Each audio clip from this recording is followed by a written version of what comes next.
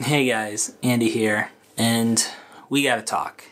So I have some pretty bad news to share with you guys, but before we get into that, I also have some other news that I want to mention as it involves this channel. So right now on the community tab, I posted a poll asking you guys what video you would like to see me make next. And right now the front runner for that is the harsh realities of vlogging in Japan. That's the video I plan on making next, but I recently got picked up for a major video editing project, and I'm going to be busy for pretty much the rest of my free time this month. So won't be able to really put that video out until at the earliest, early July, maybe, possibly. But because of this major video project, as well as my other obligations, namely school, probably won't see any edited Andy Japandy content until then. But I still do want to do Breakfast in Japan live streams once a week, just to put something up on the channel.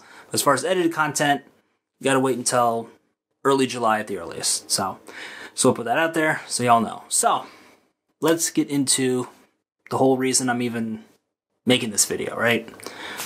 So a couple hours ago, I got an email from Temple University, Japan, talking to me about my application status with them. And sadly, my application was rejected.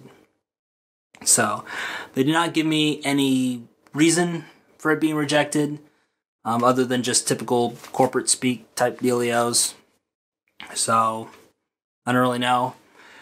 But I am going to inquire to see where we can go from there as far as that goes. But I want to talk about what this means for me, as well as the future of this channel. So, to be quite honest with you guys, I'm not as heartbroken about it as I thought it would be.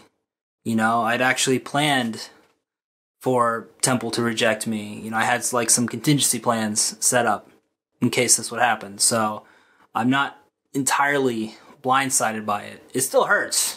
Don't get me wrong. It doesn't feel good to get rejected. But at the same time, I do have contingency plans set up so I can carry on smartly to the next piece of business. So some possibilities for my next move would be to get a freelance visa out here. It's also called a self-sponsor visa. The main bit of it is that you have to prove that you make X amount every month consistently. So you got to show bank statements and stuff like that. And you also got to get sponsored by somebody. So right now I'm in talks to get that all set up. But the main thing is obviously the income, right? Because living out here in Japan, my main source of income is through the GI Bill. So if I'm not going to school out here anymore, I'm not going to have that income source to rely on. So I'll have to rely on freelance gigs and things like that. And I do have a couple lined up. Obviously, you know, as I said earlier, I have the big video project that I'm working on. But as I've learned through freelancing, it's not always a consistent thing. So when times are good, freelancing is good. But when times get a little lean, I'm pretty hard up for gigs. So it's not a super duper reliable source of income, at least for me, not yet. But it is a possibility to allow me to stay out here in Japan, and something I'll be looking into. Now, another possibility for me would be to transfer out to the main campus of Lakeland University, Japan, out at Sheboygan, Wisconsin.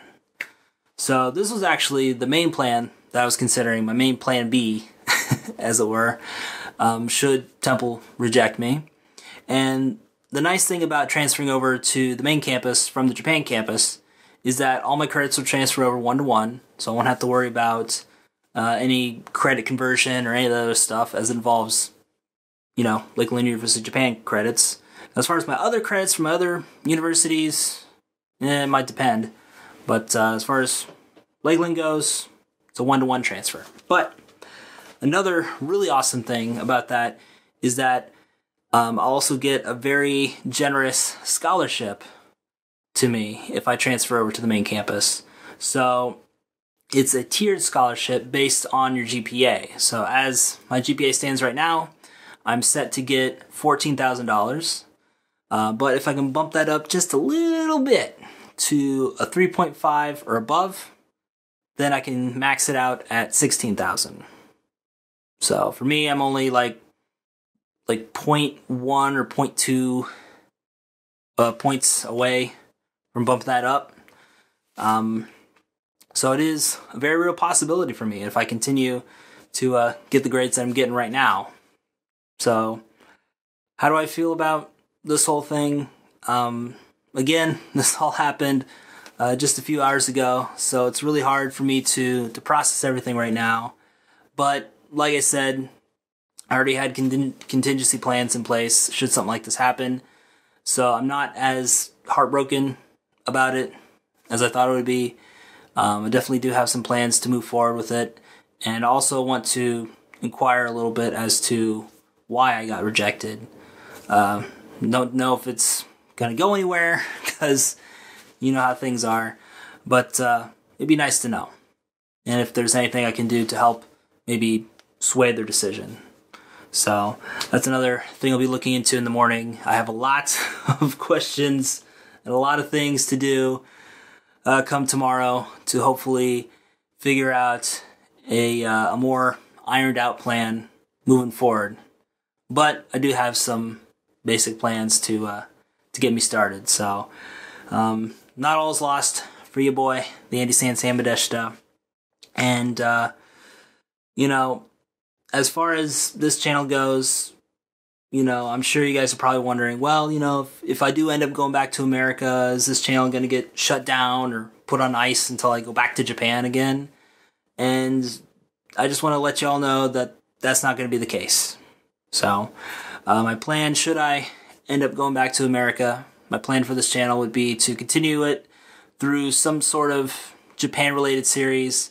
I might continue just doing like Andy Talks Japandi type stuff, you know, talking about my experiences out here, both when I was stationed in Yokosuka as well as living out here on a student visa, and also document my process for coming back to Japan as well under a work visa. So the channel started in America, so it's not going to be anything new to continue to make that quality Japan content back in America as well.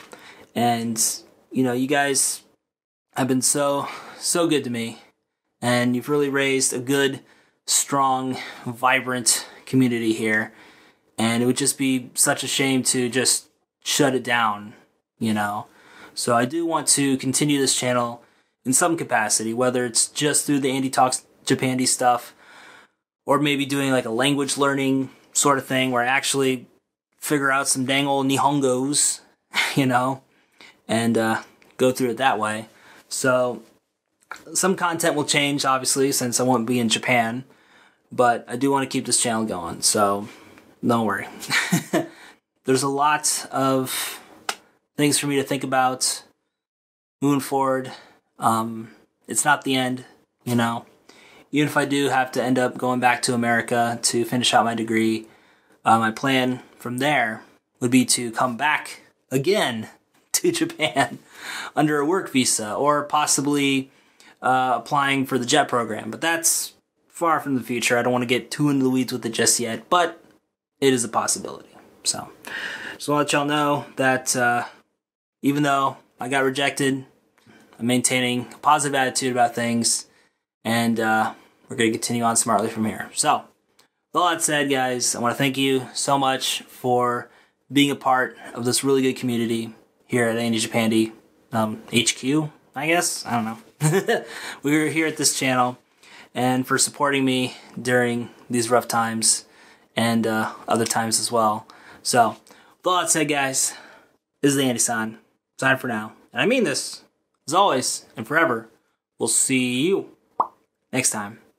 Catch you later, guys. Bye.